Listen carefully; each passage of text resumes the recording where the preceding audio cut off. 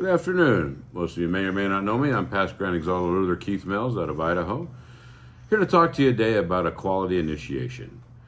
I know that a lot of you folks seen my presentation over the course of my visits last year and how I kind of was making a fun of how the candidates see how we do our initiation. Not only was it entertaining for you, I enjoyed doing it, but at the same time, I hope you see the message in it.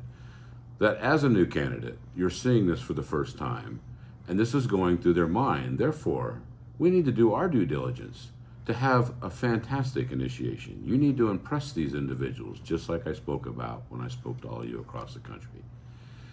If you can grasp the attention of this new member and see that the dedication that they have joined a wonderful organization, this is going to help fulfill not only your lodge, but they're going to pass on and say what an impressive organization they have just joined, and they'll probably be drinking some friends with them. You know.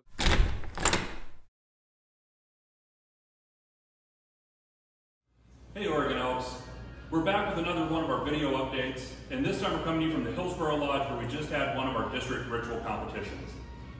Right now we have close to 500 candidates in Oregon that need to get initiated before the end of this lodge year, and that puts us on track for another year of membership gain, which if we can get all these candidates in and keep processing those new applicants we are going to stand a really good chance of having another year where we are in the top 10 in membership growth. Right now we are actually 7th.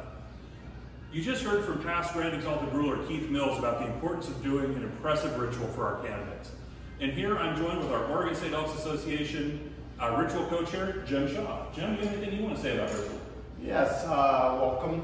And one thing that we are doing in the North District, and it is going to be coming up on February 18th, we are doing a district-wide ritual initiation here at Hillsboro Lodge. Hopefully we'll get members coming in from each of the other 11 or other 10 lodges to join us at this initiation. We're looking to get all the candidates that have not been able to come in to join us and become a member. So it's great, you're doing a district-wide initiation. Yes. That's a great idea, and that's one thing we can do. You can actually hold district-wide initiations.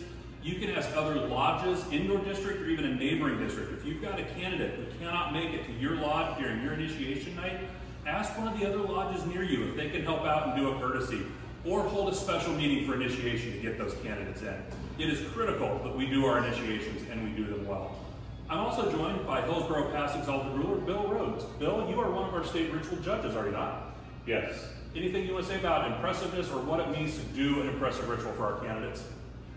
The performance that we do at our lodge level creates a high impression upon the people who we bring into our order.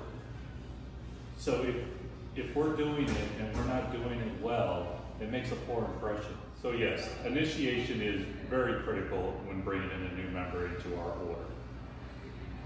It provides an everlasting impression upon the people, upon the candidates, that